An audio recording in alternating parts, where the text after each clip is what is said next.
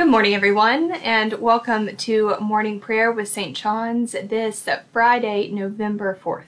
We are so happy that you are joining us this morning. Morning Prayer will begin on page 78 of the Book of Common Prayer, or you are welcome to follow along online by clicking on the link to the PDF in the description of this video.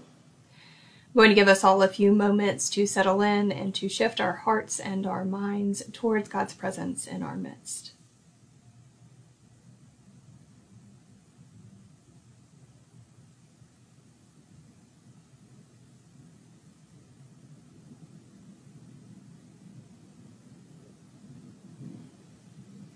The hour is coming and now is, when the true worshipers will worship the Father in spirit and truth, for such the Father seeks to worship him.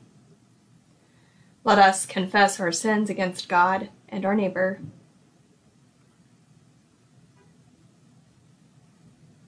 Most merciful God, we confess that we have sinned against you in thought, word, and deed, by what we have done and by what we have left undone. We have not loved you with our whole heart.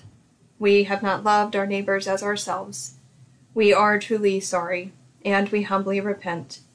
For the sake of your Son, Jesus Christ, have mercy on us and forgive us, that we may delight in your will and walk in your ways, to the glory of your name. Amen. Almighty God, have mercy on you, forgive you all your sins through our Lord Jesus Christ, strengthen you in all goodness, and by the power of the Holy Spirit, keep you in eternal life. Amen.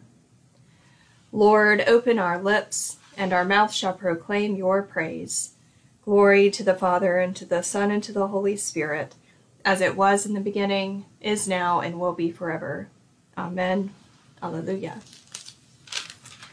We will continue on page 82 with the Jubilate. Be joyful in the Lord, all you lands. Serve the Lord with gladness and come before his presence with a song. Know this, the Lord himself is God. He himself has made us and we are his. We are his people and the sheep of his pasture. Enter his gates with thanksgiving, go into his courts with praise. Give thanks to him and call upon his name. For the Lord is good, his mercy is everlasting, and his faithfulness endures from age to age. The psalm appointed for this morning is Psalm 69, and it can be found on page 679.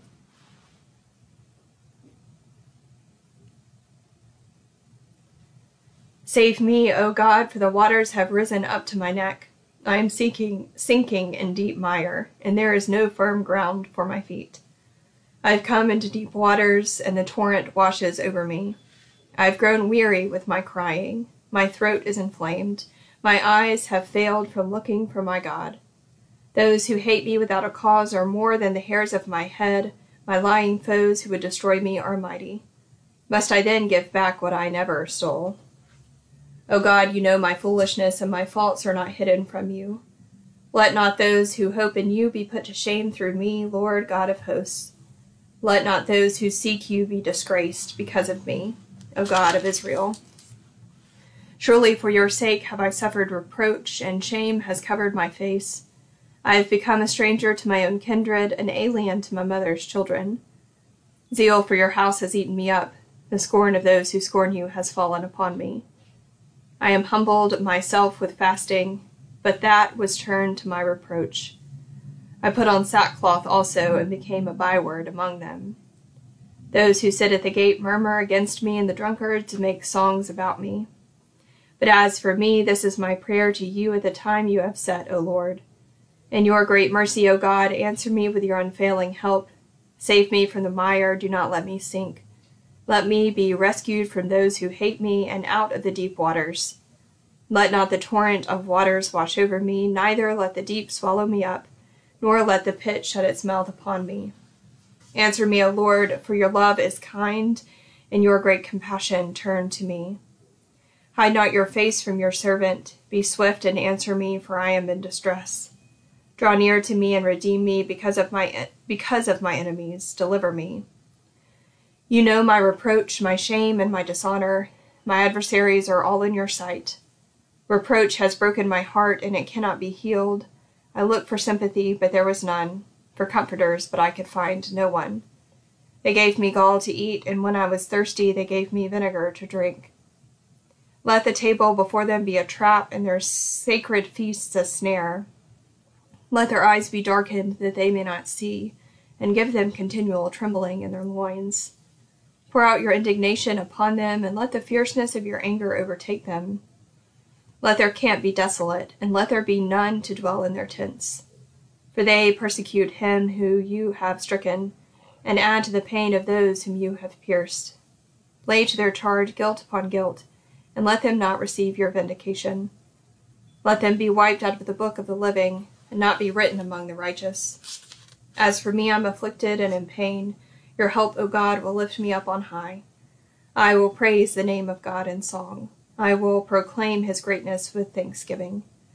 This will please the Lord more than an offering of oxen, more than bullocks and horns and hooves.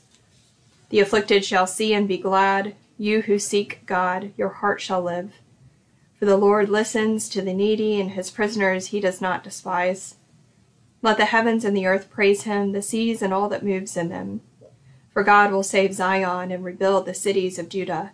They shall live there and have it in possession. The children of his servants will inherit it, and those who love his name will dwell therein. Glory to the Father, and to the Son, and to the Holy Spirit, as it was in the beginning, is now, and will be forever. Amen. A reading from the book of Ecclesiasticus. The leader of his brothers and the pride of his people was the high priest Simon, son of Onias, who in his life repaired the house, and in his time fortified the temple. When he put on his glorious robe and clothed himself in perfect splendor, when he went up to the holy altar, he made the court of the sanctuary glorious. When he received the portions from the hands of the priests, as he stood by the hearth of the altar with a garland of brothers around him, he was like a young cedar on Lebanon, surrounded by the trunks of palm trees. All the sons of Aaron in their splendor held the Lord's offering in their hands before the whole congregation of Israel. Finishing the service at the altars and arranging the offering to the Most High, the Almighty, he held out his hand for the cup and poured a drink offering of the blood of the grape. He poured it out at the foot of the altar, a pleasing odor to the Most High, the King of all. Then the sons of Aaron shouted, they blew their trumpets of hammered metal, they sounded a mighty fanfare as a reminder before the Most High. Then all the people together quickly fell to the ground on their faces to worship their Lord, the Almighty God Most High. Then the singers praised him with their voices in sweet and full-toned melody. And the people of the Lord Most High offered their prayers before the Merciful One, until the order of worship of the Lord was ended, and they completed his ritual. Then Simon came down and raised his hands over the whole congregation of Israelites, to pronounce the blessing of the Lord with his lips, and to glory in his name. And they bowed down in worship a second time, to receive the blessing from the Most High. And now bless the God of all, who everywhere works great wonders, who fosters our growth from birth, and deals with us according to his mercy. May he give us gladness of heart, and may there be peace in our days in Israel, as in the days of old. May he entrust to us his mercy, and may he deliver us in our days. Here ends the reading. We will continue with Canticle 10 on page 86. Seek the Lord while he wills to be found. Call upon him when he draws near. Let the wicked forsake their ways, and the evil ones their thoughts. And let them turn to the Lord, and he will have compassion, and to our God, for he will richly pardon. For my thoughts are not your thoughts, nor your ways my ways, says the Lord. For as the heavens are higher than the earth, so are my ways higher than your ways, and my thoughts than your thoughts. For as rain and snow fall from the heavens and return not again, but water the earth, bringing forth life and giving growth, seed for sowing and bread for eating, so is my word that goes forth from my mouth. It will not return to me empty, but it will accomplish that which I have purposed, and prosper in that for which I sent it. Glory to the Father, and to the Son, and to the Holy Spirit, as it was in the beginning, is now, and will be forever. Amen. A reading from the Gospel according to Luke. At that very hour, some Pharisees came and said to Jesus, "Get away from here, for Herod wants to kill you." He said to them, "Go and tell that fox for me. Listen, I am casting out demons and performing cures today and tomorrow, and on the third day I finish my work. Yet today, tomorrow, and the next day I must be on my way, because it is impossible for a prophet to be killed outside of Jerusalem. Jerusalem, Jerusalem, the city that kills the prophets and stones those who are sent to it. How often have I desired to gather your children together as a hen gathers her brood under her wings, and you were not willing.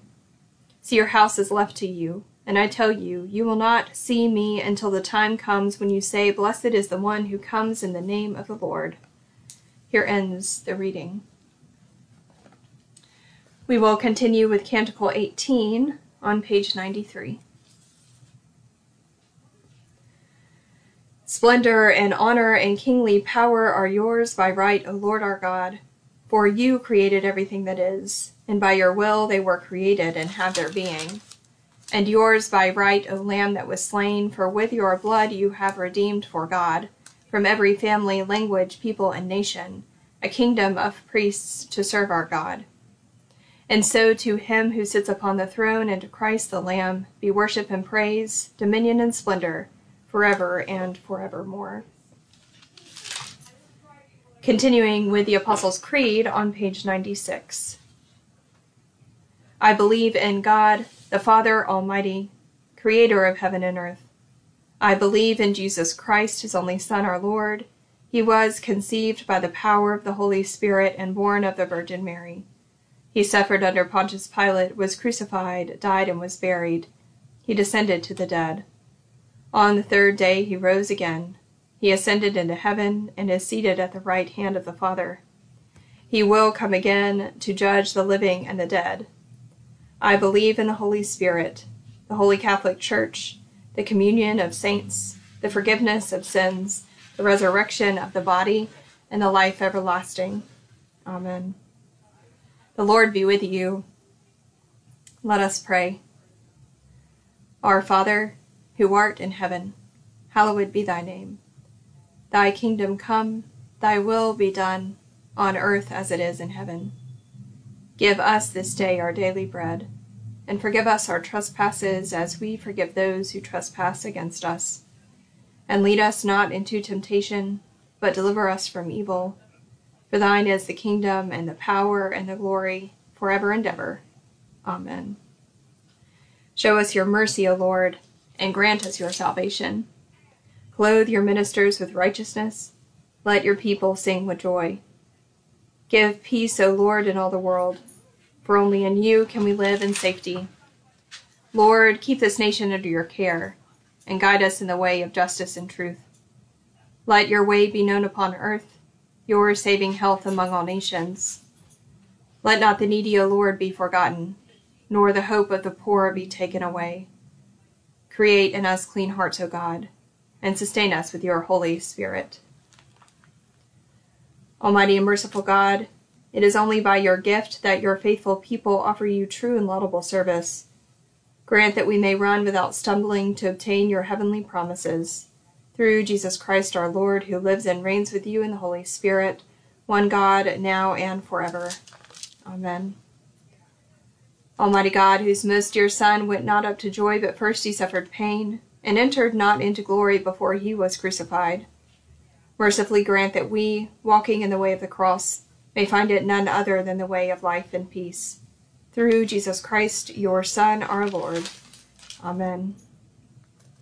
Lord Jesus Christ, you stretched out your arms of love on the hard wood of the cross, that everyone might come within the reach of your saving embrace. So clothe us in your Spirit, that we, reaching forth our hands in love, may bring those who do not know you to the knowledge and love of you, for the honor of your name. Amen. The next few moments of silence, I invite your own prayers and thanksgivings.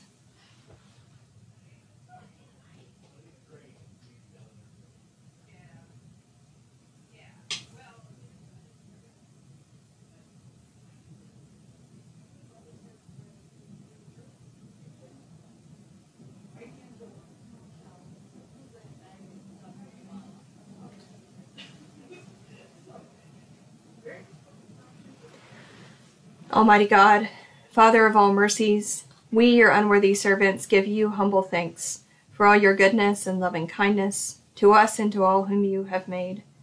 We bless you for our creation, preservation, and all the blessings of this life, but above all for your immeasurable love and the redemption of the world by our Lord Jesus Christ, for the means of grace and for the hope of glory. And we pray, give us such an awareness of your mercies, that with truly thankful hearts we may show forth your praise, not only with our lips, but in our lives, by giving up ourselves to your service, and by walking before you in holiness and righteousness all our days. Through Jesus Christ our Lord, to whom with you and the Holy Spirit be honor and glory throughout all ages. Amen. Let us bless the Lord. Thanks be to God. May the God of hope fill us with all joy and peace in believing through the power of the Holy Spirit. Amen.